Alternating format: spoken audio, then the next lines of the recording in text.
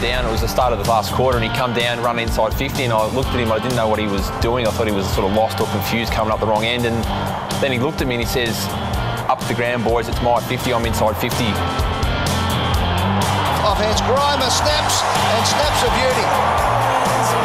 Look at the players come from everywhere. He loves it. I reckon the goal was a bit of a fluke myself. I can't believe Nathan's been walking around the gym likening it to Carey's goal. That one where he leant back on his left and put it through, he's likened it to that. He says, "Get around me, boys." Actually, I'll rephrase that. He says, "Who's the man? I'm the man. Get around me, boys."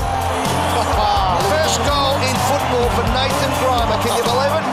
Game number 72. He's got one and he's happy. Yeah, he was really happy with it. He's been practicing his left foot snaps for years. But first time I've ever seen him use his left foot in a game and it's come off. So yeah, he's pretty happy with himself. Have you practiced the celebration or anything? Because you just really let go when you kicked it, didn't you? All the boys give it to me because I've never kicked a goal, and I celebrate them at training. And I was probably over the top, but I was pretty happy. Like, there was no need for it.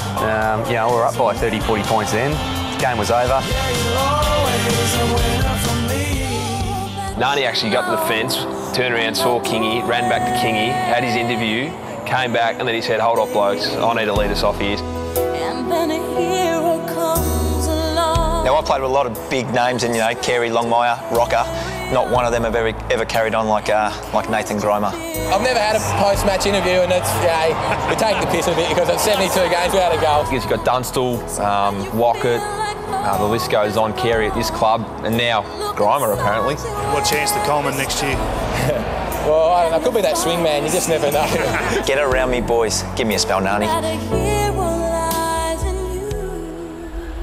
But let's talk about the goal. It was brilliant. It was.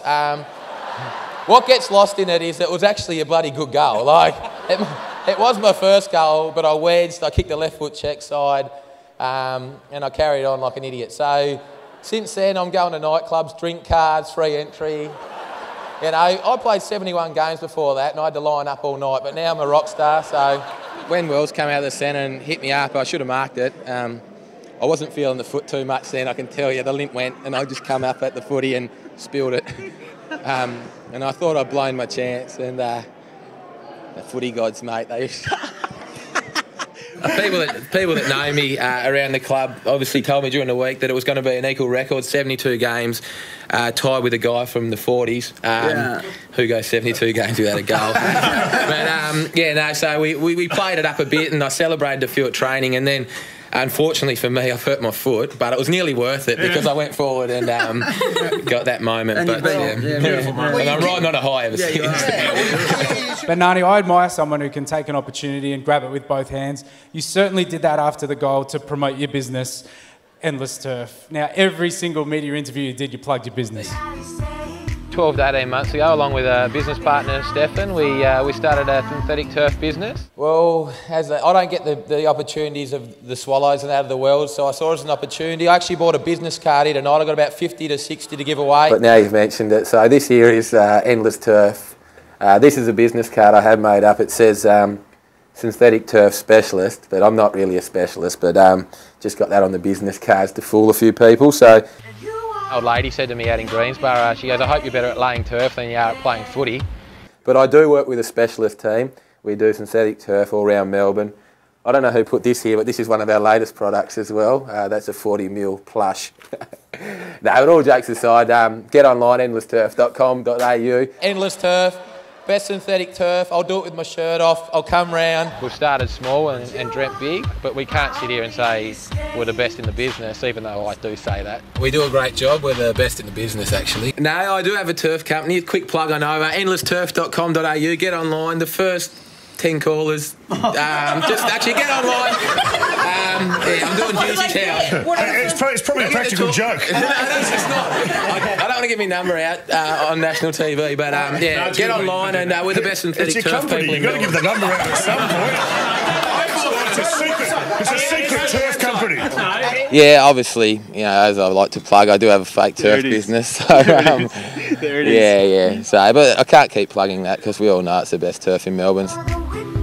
My aim was to work in the media, but unfortunately for me, I'm just a bit of a battler on field. So even though every now and then Some people laugh at what I have to say. 90% of the population see me on there and say, not this truck again.